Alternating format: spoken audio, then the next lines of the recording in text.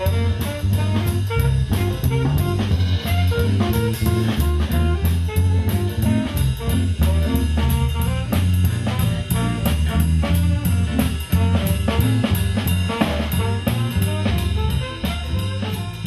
you want to get started in composting, there are just 4 basic ingredients for any backyard compost pile. That's carbon, nitrogen, air, and water. Carbon comes from materials such as leaves, newspaper, dead plants.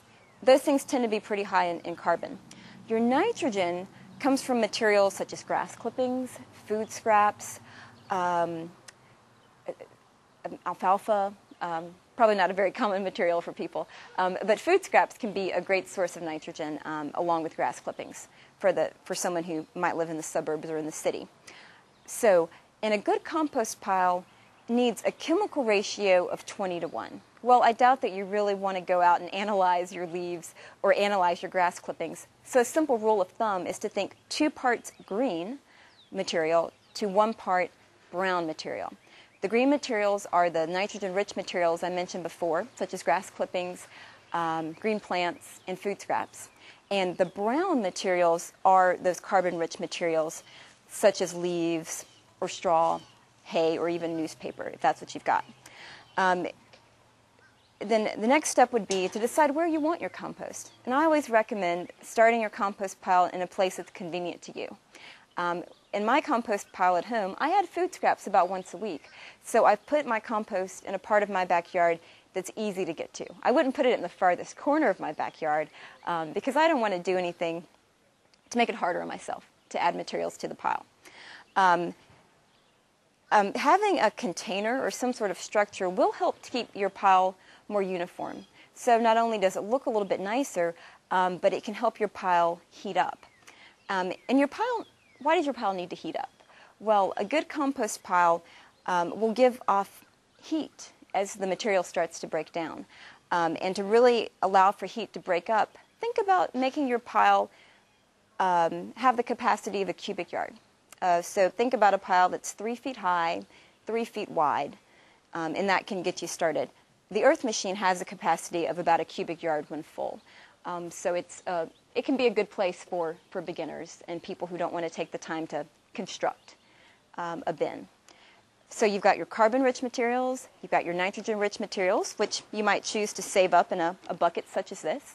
I keep this underneath my sink.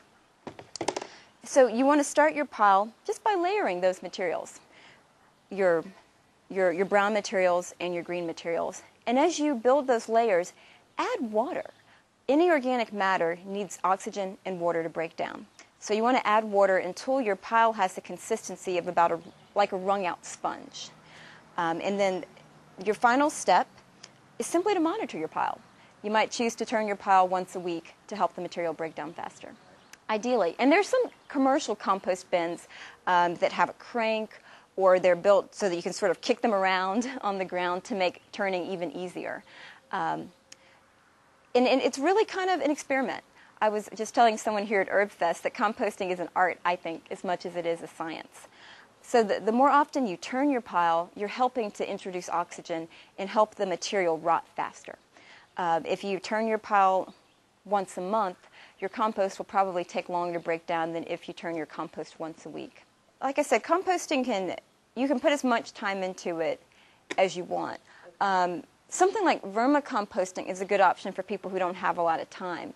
This worm bin, this is a very small one, and it's really my demonstration bin, but I don't have to do any aerating. The worms do all the work for me, and they help break down that material. Right. Generally, I don't recommend that people compost meat and bones and dairy products because they will break down, but they can give off odors and they might attract rodents.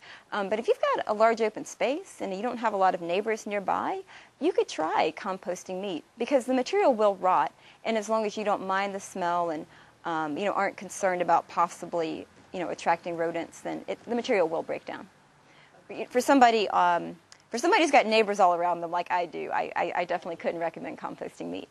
I always recommend working with what you've got. In your case, you've got some really good sources because you do have chickens, as well as the food scraps left over from your family.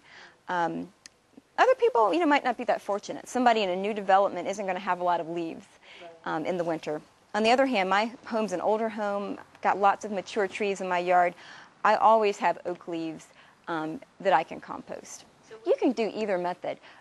Building a pile all at once, like filling an earth machine, or even in my wire bins at home, when I can get enough material, I'll build an entire pile at once. And that's just because that's hot composting. And that's building a pile that's about a cubic yard is the way to go if you want it to heat up. So if I fill my wire bins, which are about 4 feet tall, I notice that after about 2 to 3 days, my pile is warm. It's warm to the touch. On the other hand, it's sometimes of the year I can't get enough brown and green material. So I actually have 3 compost bins going at home. One's a large pile that I started all at once, and I turn it about once a month, not as much as I should, and that material is breaking down. But I've got another bin where I'm just adding materials as I get them. So as I prune my bushes, I'm just dropping the material in there. When my azaleas finish blooming, I'll prune them, and I'll just put that material in there. And that's cold composting or passive composting.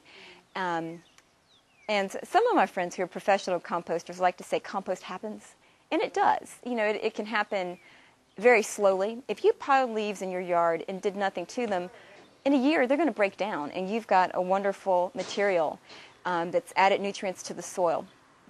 On the other hand, if you need it compost in 4 months, then hot composting is the way to go. Trying to build that pile all at once and turn it once a week or every 2 weeks. That's going to have compost ready for you faster. These products are all available at the City of Raleigh Yard Waste Center. The Yard Waste Center is located at 900 North New Hope Road in East Raleigh. It's open Monday through Saturday from 7 a.m. until 4 p.m. The 3 products here, the wood chips, mulch, and leaf mulch, cost $15 for a pickup load. That's 2.5 cubic yards. We don't deliver, but if you come to us with a pickup truck or another kind of open vehicle, we'll load it for you. You also have the option of bringing your own container, such as an old trash can, and we will load that for $2 per container. The compost is an aged product, and it's a little bit more valuable, so it's a little bit more expensive. Loading your own container of compost will cost you $3 per trash can or other container. If you want a load of compost, it'll cost you $20 for 2.5 cubic yards.